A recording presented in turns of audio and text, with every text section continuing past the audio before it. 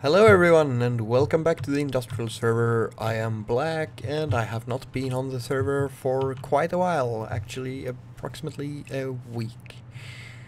I am where I am sometimes, at my old base. And this looks quite nice, but when I walk towards my stairs I see that other things are here, and this is obsidian. 10 blocks of obsidian and some large bloodstone bricks. I can only conclude that the bloodstone bricks are from Upright, because he's the only one on the server doing blood magic except me.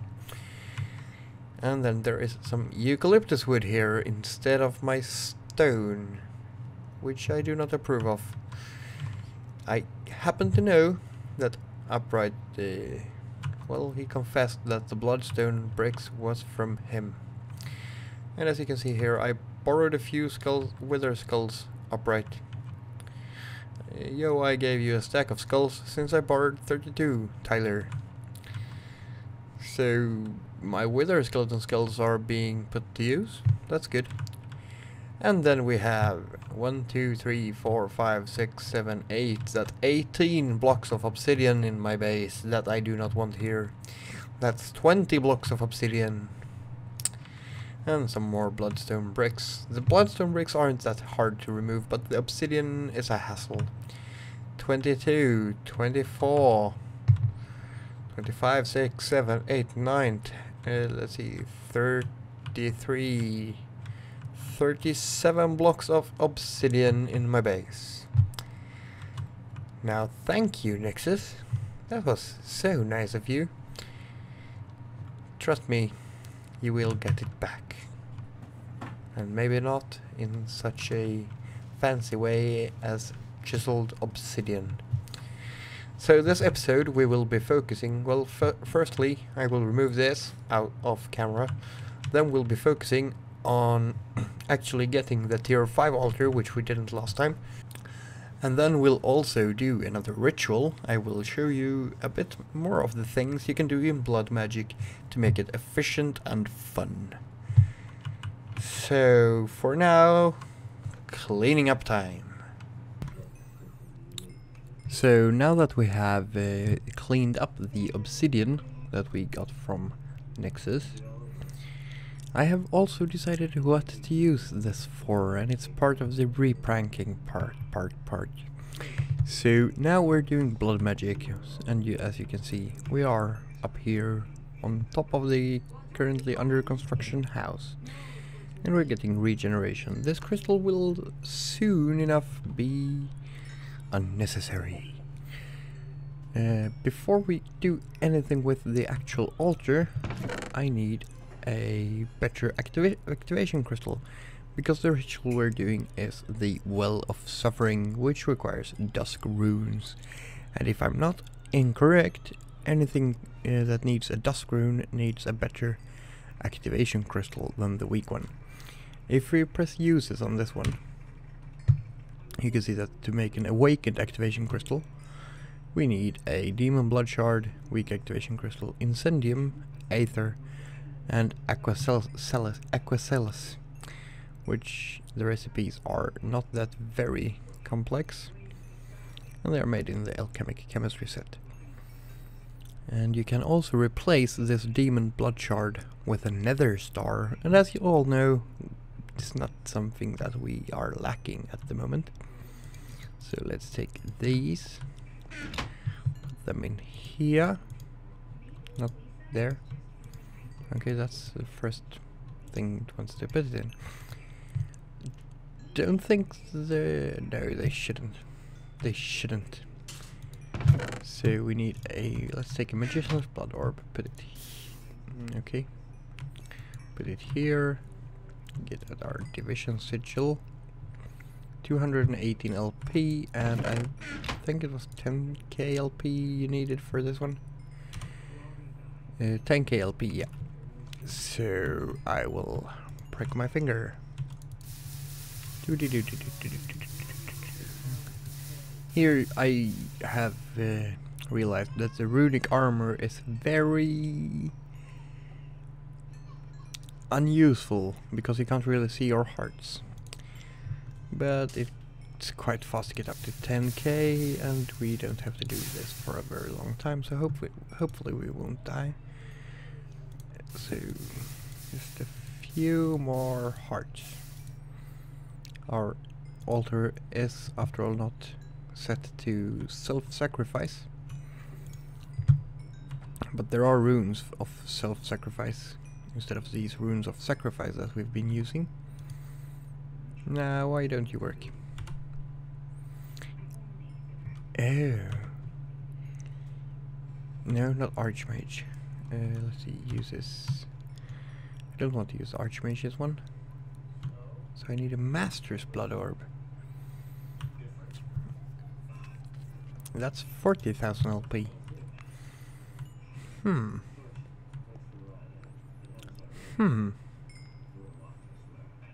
I was thinking I could do it with the Magician's one. I was wrong. Well, let's fix this then. First of all, we need a blood shard. Let's request one, and then we want some fluid ducts. Let's request 3 of them. Did I request 3? Yeah, I did. And then we want some kind of tank. Okay. Let's use these. Why not? They are here after all. No, don't put you here there. You. You.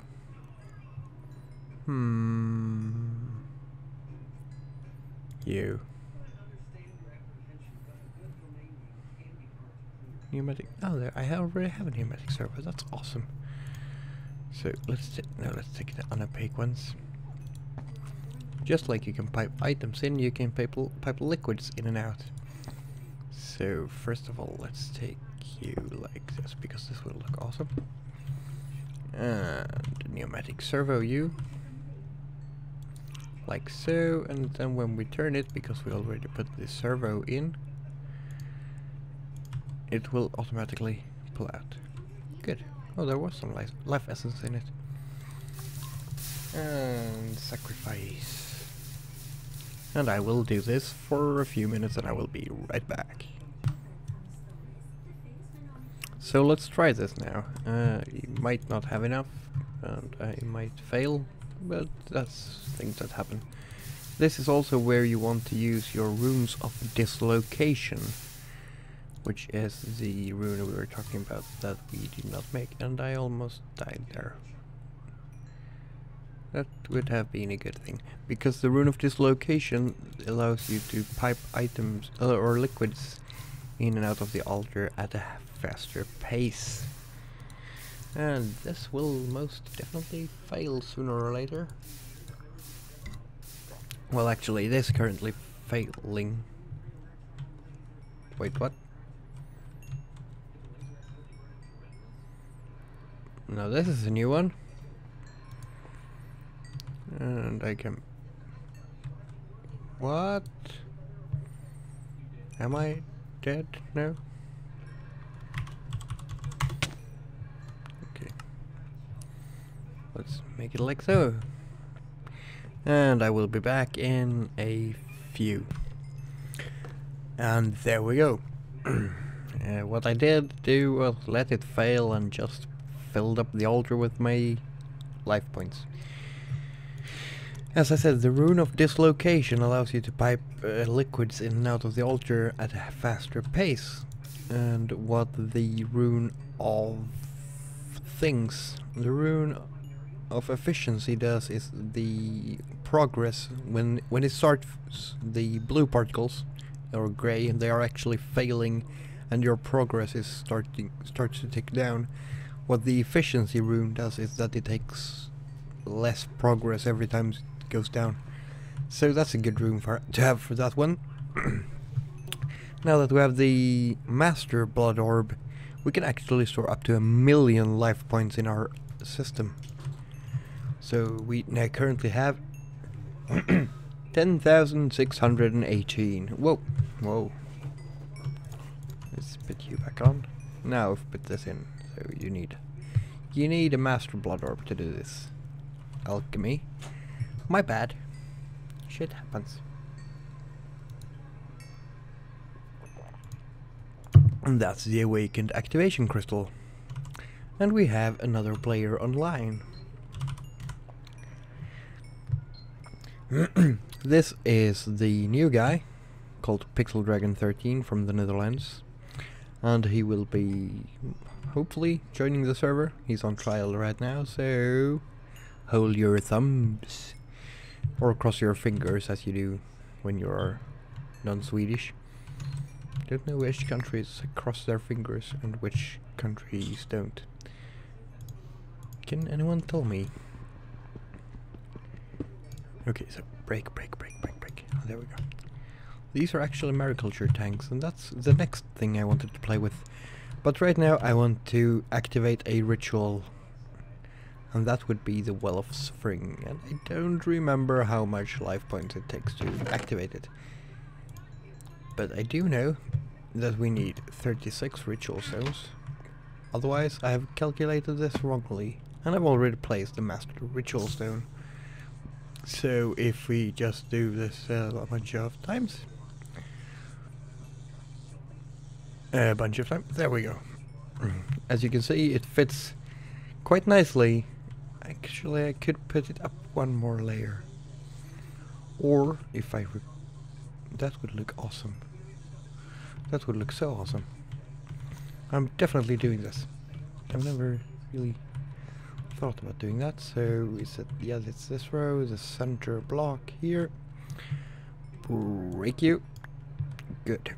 And basically it's the one outside the glowstones. So it's here.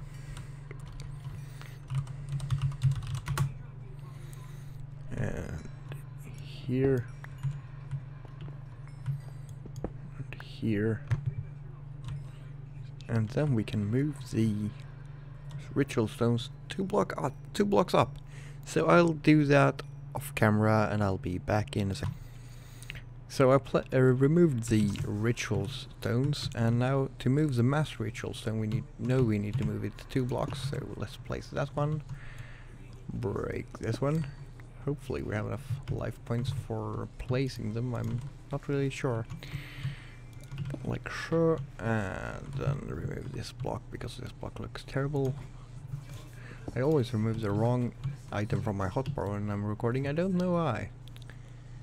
So is it still placing? Yeah, it's still placing. So there we go. Does it look awesome or not? It looks awesome. I love it. Now this is the Well of Suffering. When you activate a ritual, it costs life points from your network. And actually I'm going to look it up now, how much it actually costs. That was TeamSpeak, something happened.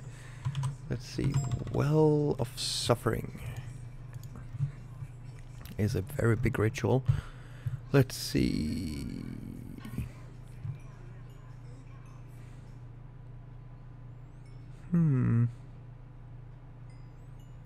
Does not say how much or if any life points it takes. So let's just try it out. Maybe it's actually free to activate this one. Is it active? I don't know, I have an altar in the way. That's the stupid part of having the altar here. Let's just wait that. And no particle effects. Do I? It's bound to me.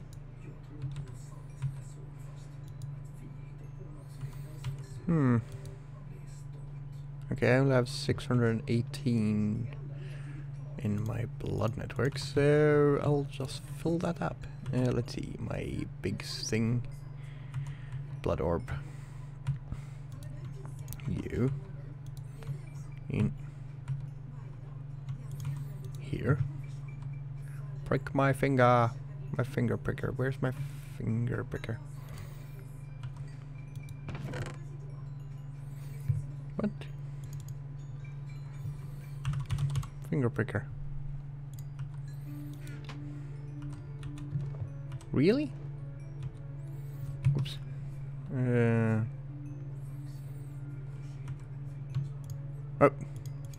was just right there. I wonder if anyone saw that.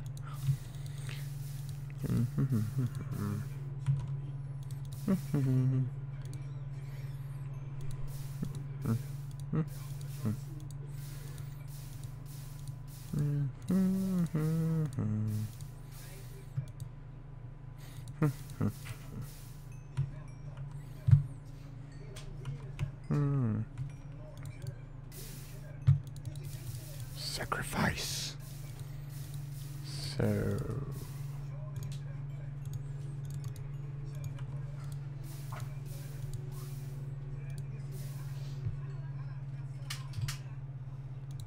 oh, Pixel Dragon is actually recording an episode already. That's awesome.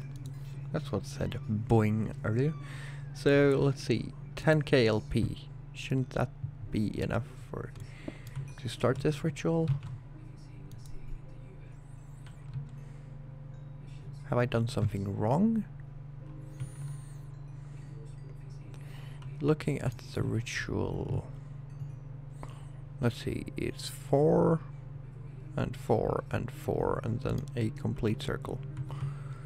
So it's this one, then 4, 4 and 4, and then a complete circle with dusk runes in the diagonals, purples and blues. Most definitely look active, like it's correct. I guess the best way to test is to show you what it's supposed to do, and maybe it does work. So do I have my thing? I have my thing here. If I type in SafariNet, I actually caught a certain monster known as a thing. Did I lose that one as well somewhere? Net Safarinet reusable bat, magnetostatic engine. Give me those in that order. Ent.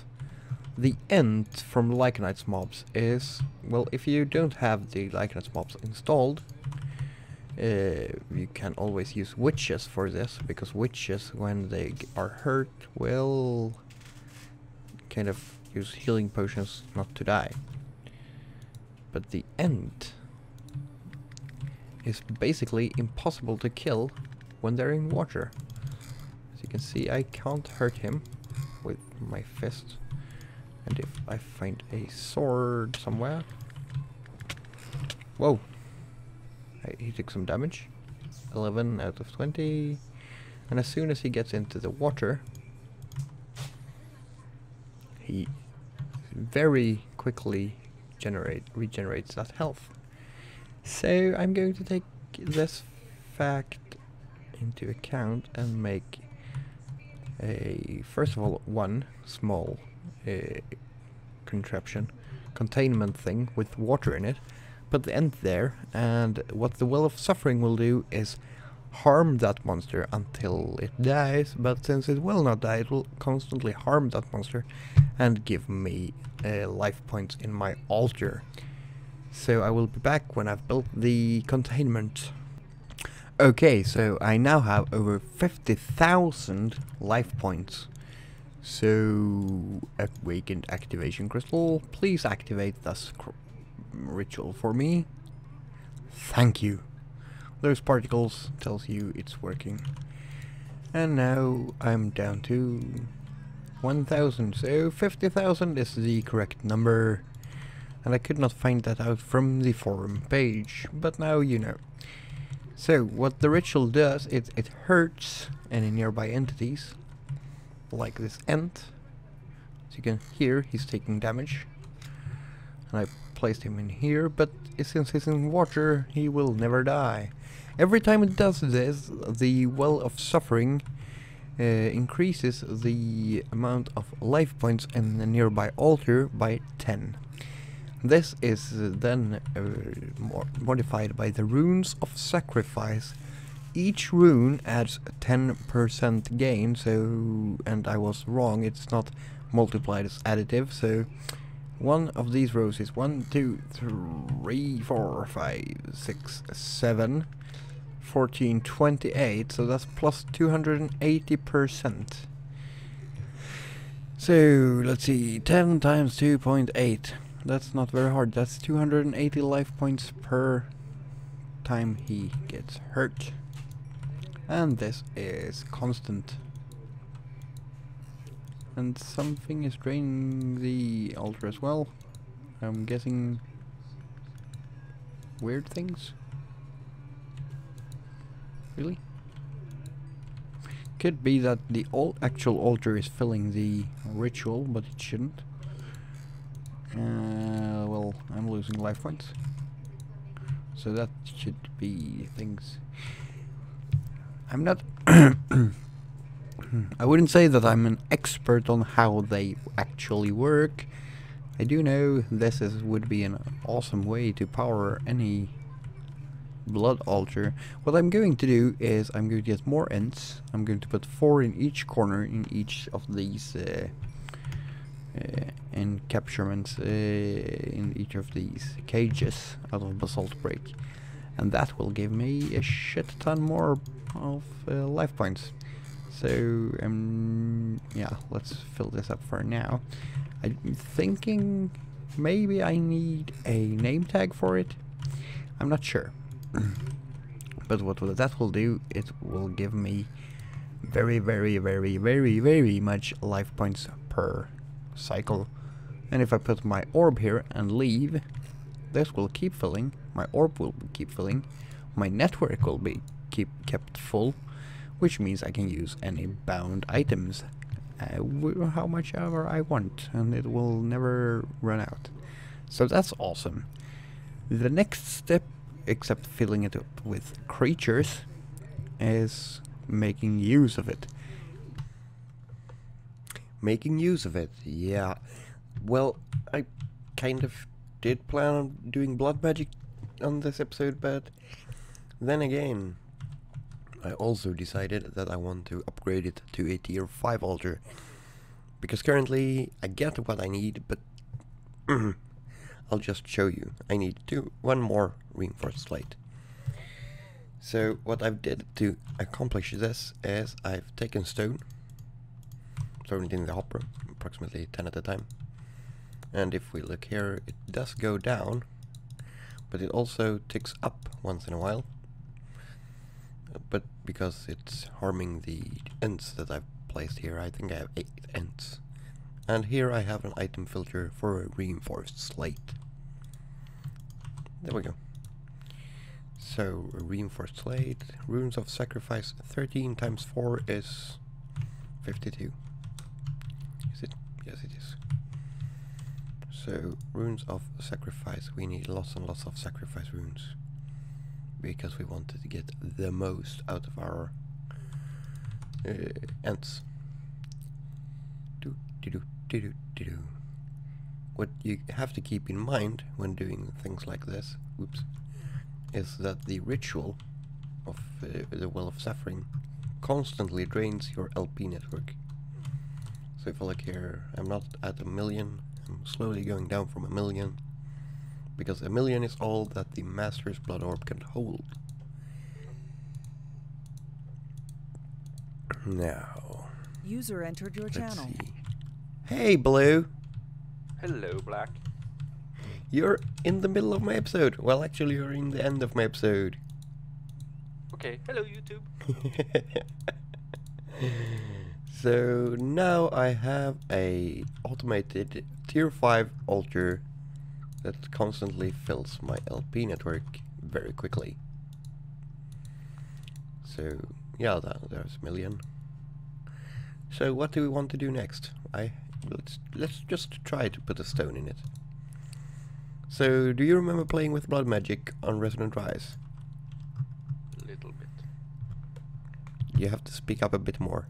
Oh, a little bit. Not much.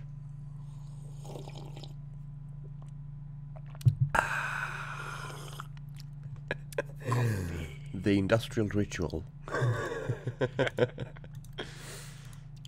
Now I'm gaining tons and tons of LP into my altar while upgrading the slate. And I had to turn this off. And demand a high redstone signal. Take this one and put it back in. See what's happening.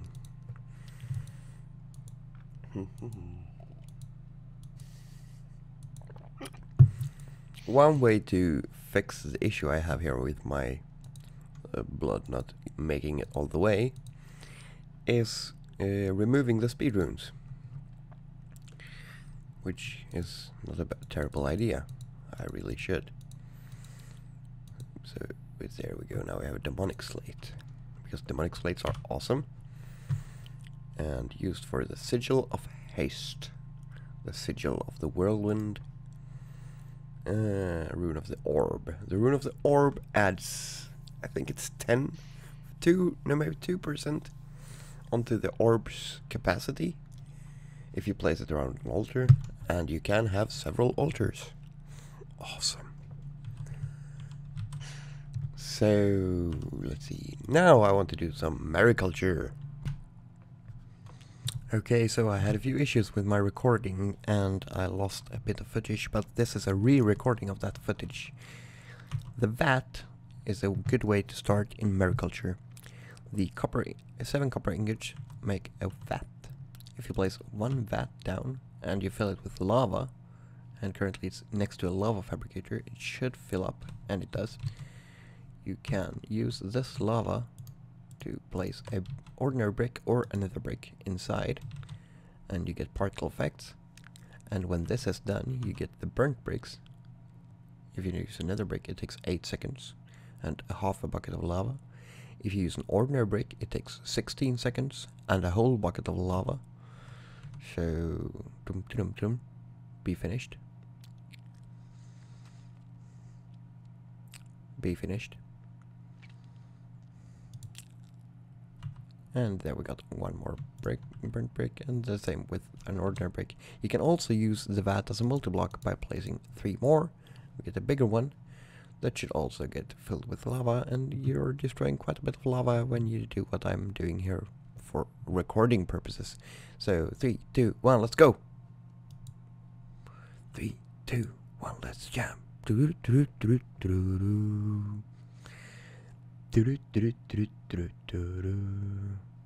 we go, some lava. And now we can put a brick here, and that will convert into a burnt brick. The burnt bricks can be used, amongst other things, to make the brick construction block with this, which is a quite useful block in mariculture. It's also used in the crucible furnace, the blacksmith's anvil, the ingot caster, and the blacksmith's hammer. The blacksmith's hammer and the blacksmith's anvil is what we're going to focus on now. The blacksmith anvil and hammer is quite a recent addition to mariculture, because if we take a pearl, ignore the ender and fluix pearl, the mariculture pearls here, let's take a green one, let's take a brown one, because we have most of those. You can take this and some gold, for example, to make a ring. Now this is an unworked brown pearl ring. So earlier we got a ring. Now we need the blacksmith anvil and blacksmith hammer. So you place the ring here, you take your hammer and you smack it. And you keep smacking it until it's finished. If you want, you can take the ring out and look at the progress bar, 27%. And keep smacking it. And keep smacking it. There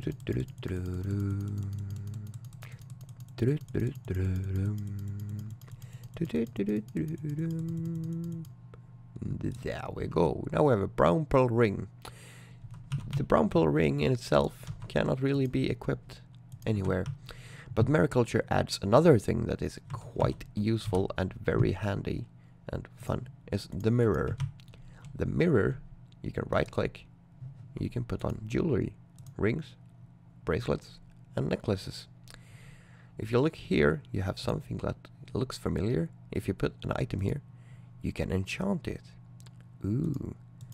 So this one, the ordinary mirror, isn't that fancy. But if we type in mirror, you see that there is the mirror, the celestial mirror, and the magic mirror. The mirror is the first one. The celestial mirror is an ordinary crafting table that can enchant up to level 30.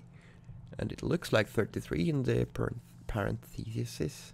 The rounded bracket thingies. And you can also change what level you want to enchant with. The magic mirror goes up to level 30. The celestial mirror goes from 33 to 60. The celestial mirror takes a magic mirror, a nether star, magic droplets, golden thread, and storage bookshelves. And as I said, up to level 60 enchants. And you need a mirror to be able to put on jewelry. So let's just go down and make a random enchant because we feel lucky.